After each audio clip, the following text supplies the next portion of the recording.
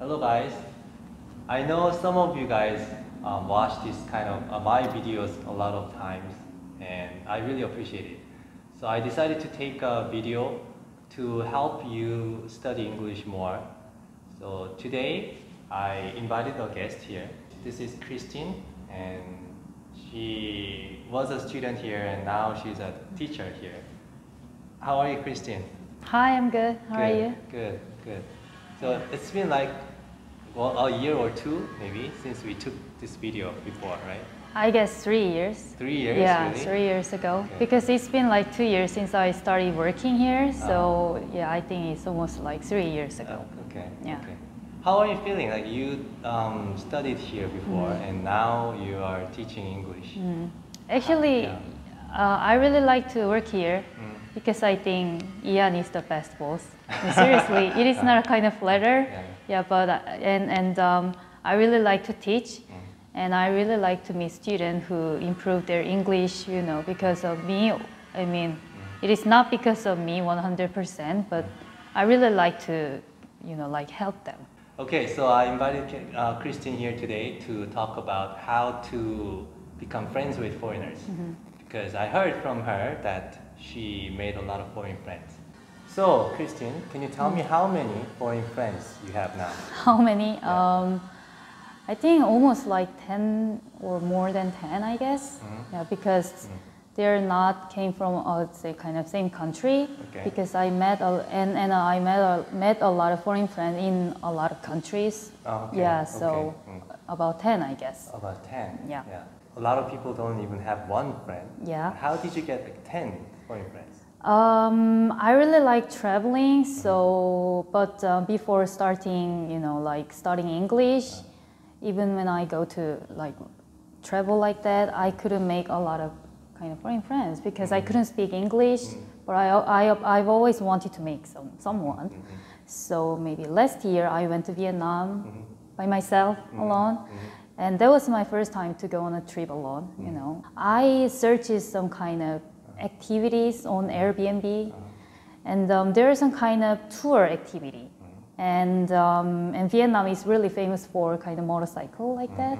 So they are kind of like native, like, you know, the real Vietnamese, and they're like university students. Okay. And they like tour me with their own motorcycle like that. Okay. And actually Vietnamese, they don't speak in English, so it is really hard to find a local restaurant or local kind of really good place. So they kind of introduced me. But how do they speak English? You said? Oh, they can speak English, you know, because they are kind of university students, so they studied English, and yeah, and they did that as a kind of part-time job because they want to learn English. Yeah, and I think it's a really good opportunity to learn English to them. Because usually foreigners take the motorcycle. Yeah. Mostly they told me like most of the guests are like American. I guess. Yeah. So how was their English level comparing to Koreans? I Korean think university students. Yeah. I think they're really good. I think because Better than Koreans? Yeah, Oh, okay. better than Korea because I think, you know, as an English teacher, their grammar was not that good, but they just speak. They are not afraid of speaking English. Yeah, so the point is actually just talking, right? To study English, especially when it comes to speaking. Yeah. So I think they're pretty good. You just took a motorcycle tour, and how did you become friends with Oh, Kristen? there was kind of another people from Singapore, and she was a kind of singer-songwriter, and she was. You took a motorcycle with a other person. So we moved with a kind of 2 teams, you know. I see. So it was, you know, like 4 people. So she was from Singapore, and she at the time she got married like 2 weeks ago, but her husband had to work at the time, so she came here with Vietnam by herself, just like me. So we changed our kind of Instagram account and we started talking about that, and she told me like, hey, I'm gonna go to Korea for honeymoon with my husband, like that. So after like 1 month, she came to Korea and I met her and her husband, Wow. and I went to Dongdaemun, and I introduced Gwangjang Market like that. Okay. And her husband told me I really want to eat some live octopus because I watched some old boy, that Korean movie. Oh yeah. Yeah, Oh, like okay. that. And that scene was really famous, you know. Okay. Yeah, that main character eating live octopus. Okay. You know, yeah. So I bought that, you know, like Okay. this is live octopus, and we usually eat with raw beef with live octopus like that. You gave a tour. Yeah, okay. yeah. So we became a friend, and I still keep in touch with her and her husband. How do you keep in touch? On Instagram? Yeah, on Instagram. And I think, yeah, some foreigner, especially who really likes Korean, because kind of K-wave is really, you know, be in fashion nowadays. So some people have KakaoTalk account. Okay. Yeah, some foreigners. So sometimes I can talk in on KakaoTalk, but mostly on Instagram, I guess. Okay. Yeah. So if someone doesn't use Instagram, it's really hard to keep in touch with foreigners. Yeah, I guess. Okay. Yeah. But nowadays, I think most of people have Instagram, or sometimes if you want to like make a like foreign friends or keep in touch, you should, you know, I think use maybe Snapchat or WhatsApp like that. Okay. Yeah. Okay.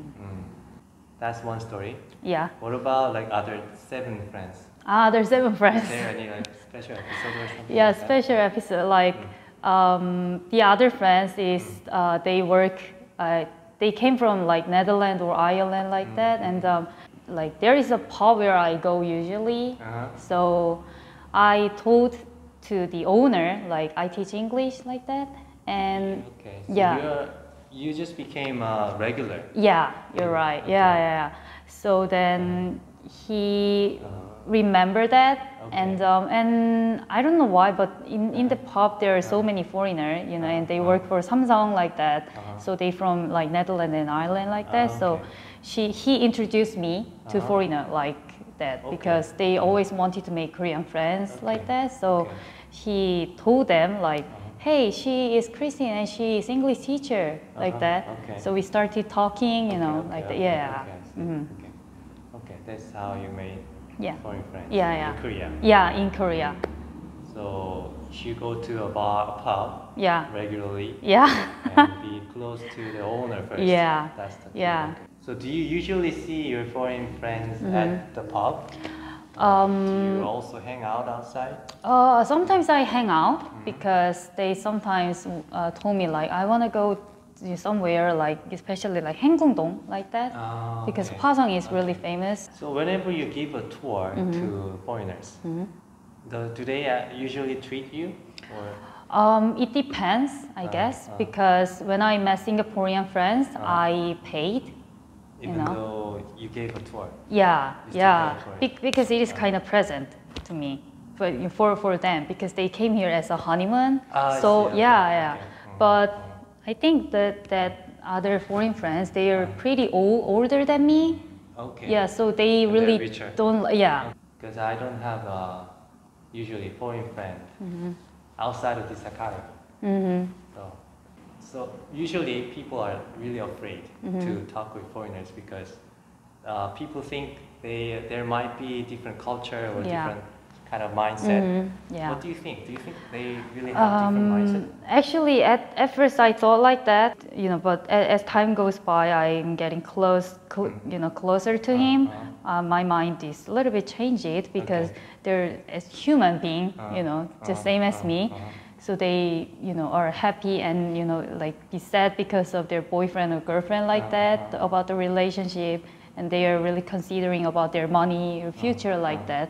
So I think it is totally same. So don't be afraid and just talk. Started talking. Okay. Yeah.